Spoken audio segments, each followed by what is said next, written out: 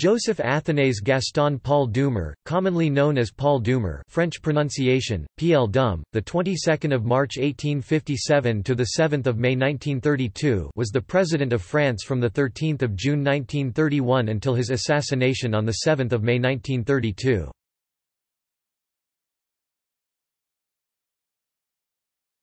Topic: Biography.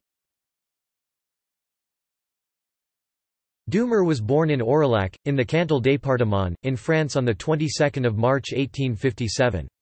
Alumnus of the Conservatoire National des Arts et Métiers, he became a professor of mathematics at Mende in 1877. In 1878 Doumer married Blanche Richel, whom he had met at college. They had 8 children, 4 of whom were killed in the First World War, including the French air ace René Doumer. From 1879 until 1883 Doumer was professor at Remiremont, before leaving on health grounds. He then became chief editor of Courrier de l'Ain, a French regional newspaper.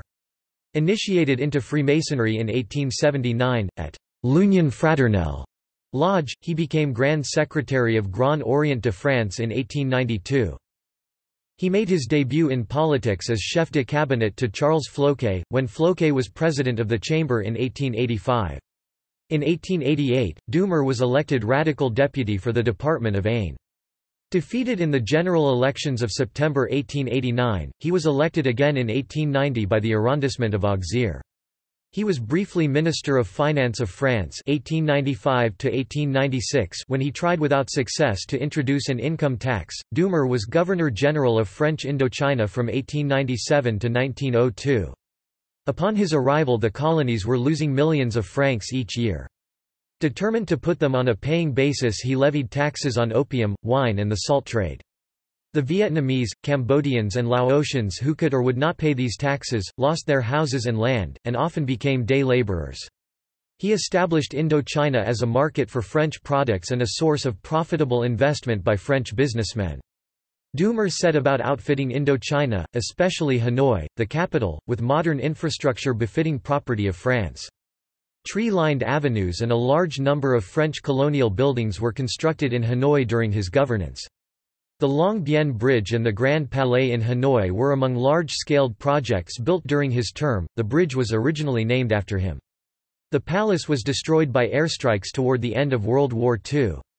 The bridge survived, became a well-known landmark and target for U.S. pilots during the Vietnam War. After returning from French Indochina, Doumer was elected by Laon to the chamber as a radical.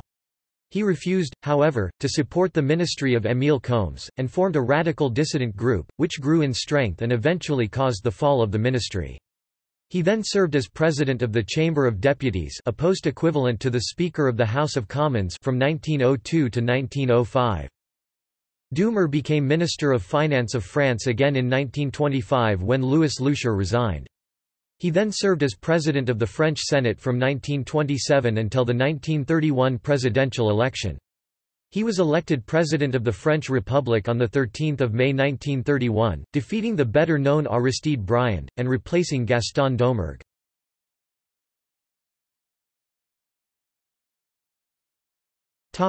Assassination. On 6 May 1932, Paul Doumer was in Paris at the opening of a book fair at the Hôtel Salomon de Rothschild, talking to the author Claude Farrère. Suddenly several shots were fired by Paul Gourgulov, a mentally unstable Russian émigré. 2 of the shots hit Doumer, at the base of the skull and in the right armpit, and he fell to the ground. Claude Farrère wrestled with the assassin before the police arrived. Doumer was rushed to hospital in Paris, where he died at 4:37 a.m. on 7 May. He is the only French president to die of a gunshot wound.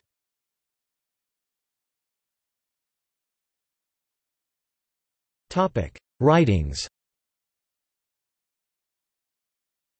As an author he is known by his L'Indochine Française 1904, and Le Livre de mes fils 1906.